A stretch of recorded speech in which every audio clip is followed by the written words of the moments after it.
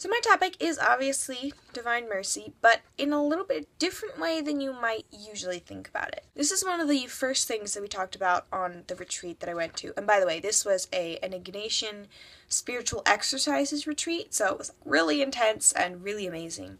But this is something that Ignatius wrote. It's called the Principle and Foundation. It goes, "Man is created to praise, reverence, and serve God our Lord, and by this means to save his soul.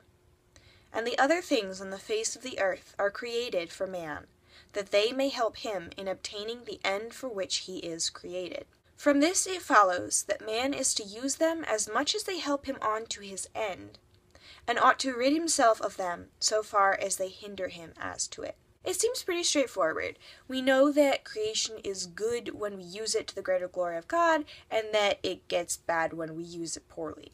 What came next in the meditation was a reevaluation of life and ideals and where you direct everything you do. If it's to the eternal good, which would mean that you use everything only as it is for your salvation, or for the worldly good, where you just, enjoy stuff. And again, this is not bad to just enjoy things. But Ignatius is saying, if you really want to go deeper and be an actual complete human being as you were meant to be, then you have to choose the latter and make sure that everything around you, you are using to your salvation, to the claiming of your salvation, because it's already made available to you, which I will talk about next. When we see all of creation as either helping us towards our eternal end or hindering us from it, and we choose only to use creation as a way to help us to our eternal end, that sanctifies what we use. This bed that I'm sitting on, if I am using this to help me get closer to God, then that means this bed is helping me claim my inheritance. And that means this bed is in a way sanctified. And on the flip side, everything around us, when we use it properly, when we have that grace to use it properly, sanctifies us.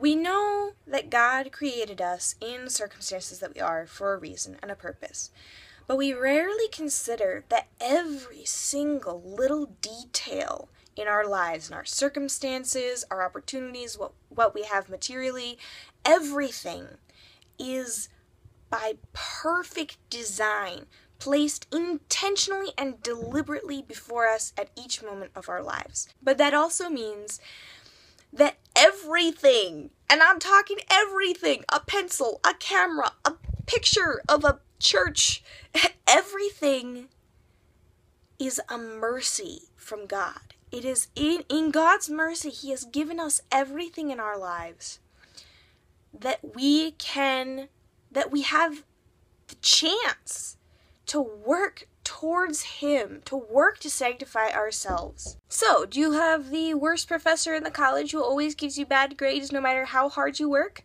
Well, that's a mercy from God. We're always told to, offer it up as a sacrifice or whatever. No, that's a mercy deliberately put there. Do you have a terrible neighbor who always lets their dog mess up your lawn?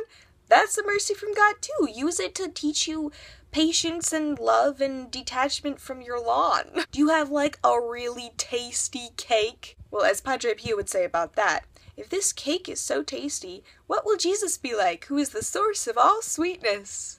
Really though, the good, the bad, and the ugly, we are meant to harness everything, literally everything in creation. Harness it to bring us to salvation. And I just think that's incredible. Now, the problem is actually doing that. Actually considering everything as a mercy instead of a nuisance. We really need to pray for the graces to see things that way. For the grace to recognize creation for what it is, which is entirely mercy. I think it's easy to think of mercy, God's divine mercy, as something that He feels towards us. No, it's something that He gives us in opportunities for us to make penance and to grow closer to Him. He gives us the chance to do that. It's epic that we have that opportunity. So thanks, God! Happy Divine Mercy Sunday, everybody. I'll see you tomorrow.